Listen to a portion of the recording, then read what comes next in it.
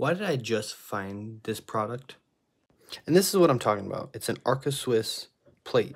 So I literally just flip that over. I don't know if I can do this with two hands. Press this down, and then it slides out. Oh, shit.